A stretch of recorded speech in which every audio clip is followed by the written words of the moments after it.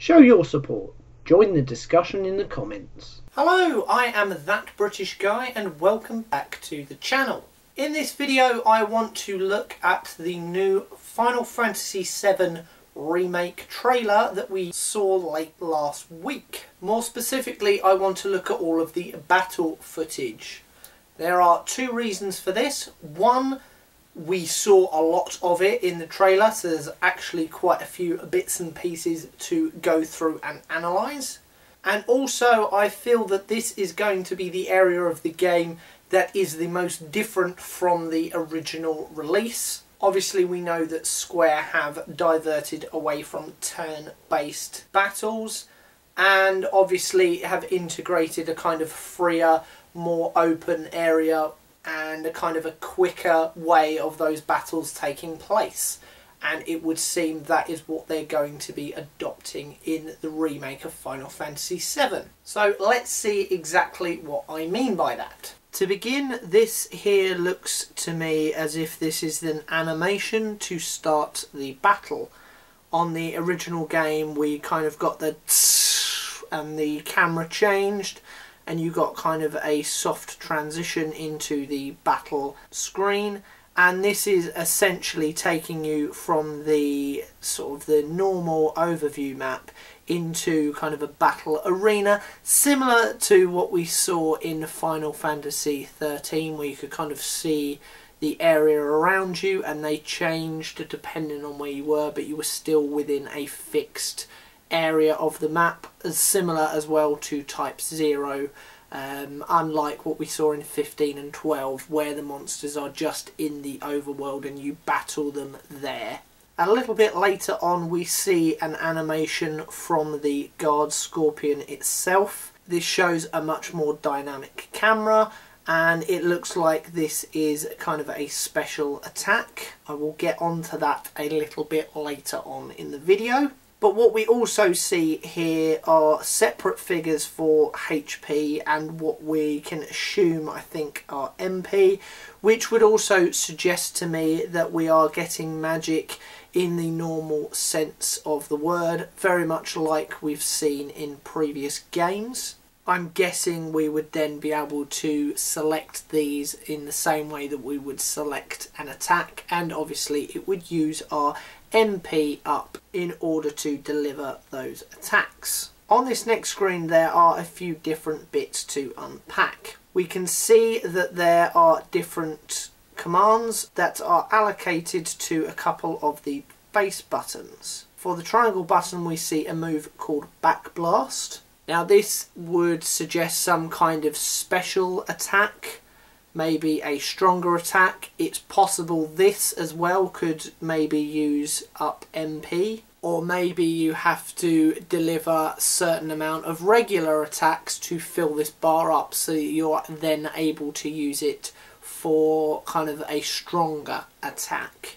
It's already been mentioned by Square, I think by Nomura himself, that the battle will be a little bit similar to what we've seen in Dissidia, where you use kind of one attack to build up a kind of a strike figure, which you are then able to deliver using the alternative attack. Maybe this is the same sort of thing, because as we see here using the Square command we actually will just do a regular attack. So maybe we have to chain these regular attacks up with Square in order to then fill up our special attack bar and then deliver Back Blast. Underneath this we also see that the circle button opens up a command menu. Now, best guess at this stage is this is where we would find things like magic, potentially summons and the other sort of special abilities that were linked to the yellow coloured materia, things like steel or enemy skill. Again, we've been told that materia will play a part in this game, so it makes sense that this is kind of the area that these commands will be kept in, and kind of split out between essentially the red materia category of all the summons that that particular character has equipped to them, the green magical abilities, and the yellow sort of special skills, as I've said before, things like steal and enemy skill. On this next screen we see a couple of the same bits that we've already seen on the previous screen, but there are quite a few differences as well. As you can see, the square button, the attack command, has been replaced by braver. As we know, this is Cloud's first limit break that he gets at the beginning of the game, and just like in the original Final Fantasy VII, when your limit break bar has filled up so that you're in a position to use this ability, it actually replaces the attack command, so you're not able to do a regular attack anymore. You hit with a limit break instead, and that's what we can see here. Square has been allocated to braver instead of attack. We can also see that because we are yet to select a command for this character, we can cycle through to the other characters that we have within this battle with the L2 and R2 buttons. Now this is the only time that we're actually able to see this ability in any of the trailer, and what that suggests to me is that in all the other instances the character that has been selected is kind of mid-selection, and because of that you're not then able to cycle through the available characters because you've essentially already committed to using that character.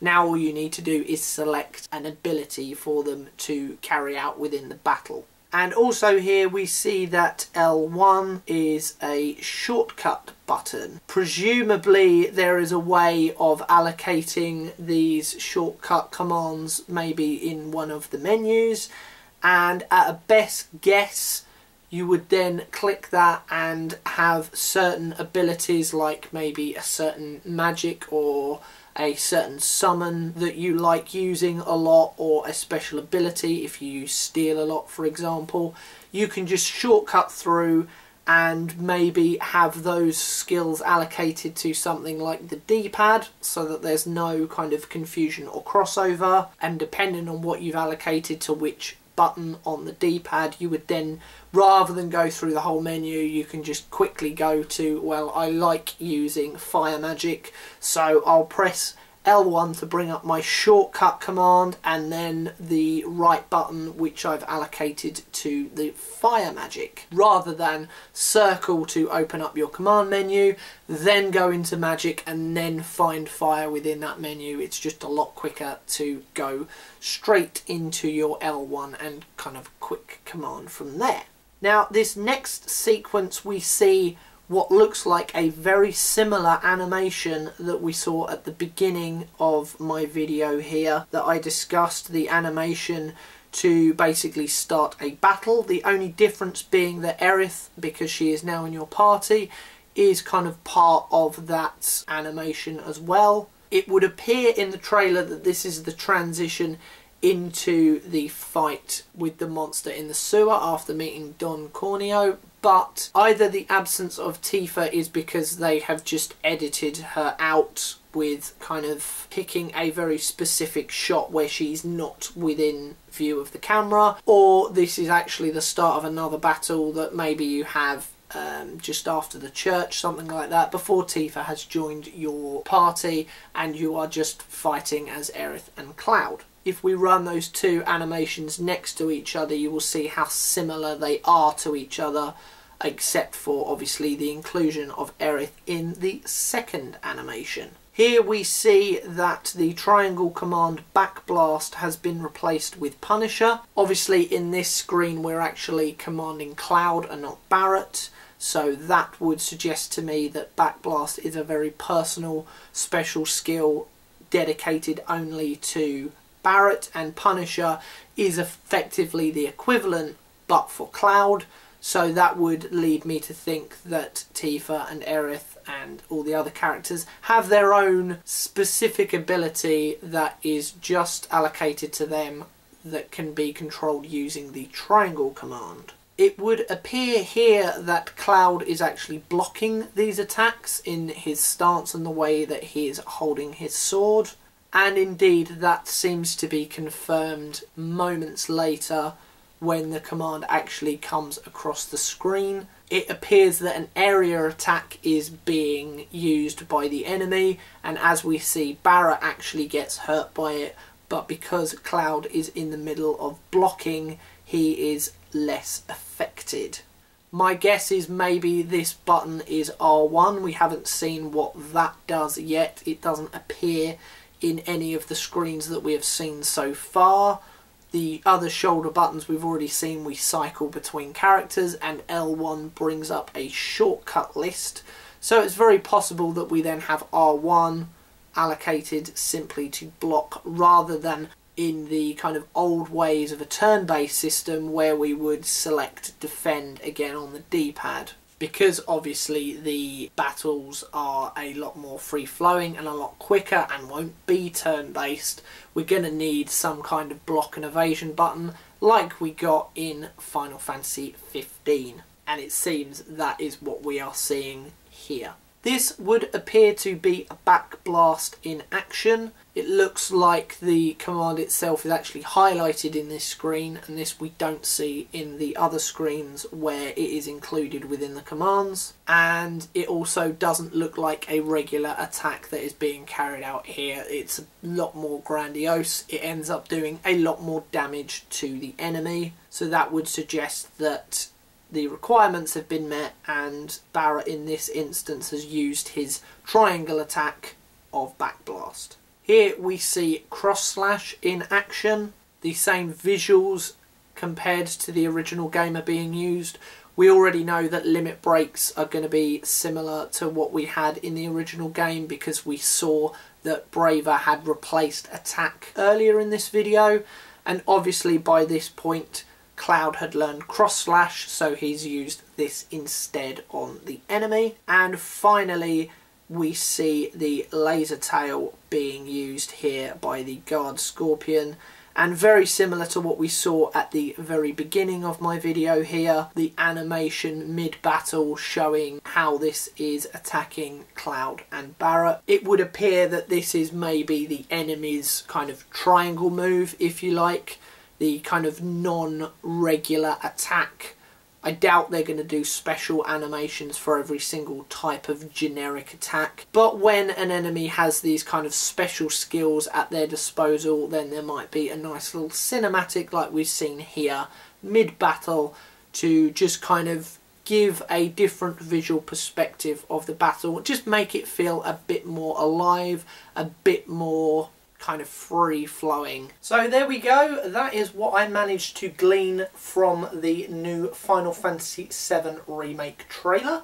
If there are any bits and pieces you feel I may have missed, please let me know in the comments below, or if you have your own ideas or theories, please also let me know in the comments. I will be looking to do a couple of other videos based on this new trailer in the next few weeks. And just a reminder that myself and PokePidge and our respective other halves will be at the Norwich Gaming Market this Saturday, the 18th of May. And we will hopefully be recording a few bits and pieces while we are there that we will be releasing to you in the not too distant future. If you like this video, please give it a thumbs up. And if you like my content, please consider giving the channel a subscribe. You can follow me on Twitter at RightlyWrongly, and also find me on Facebook at ThatBritishGuy86. Till next time, I've been That British Guy, and I will see you very soon. Goodbye.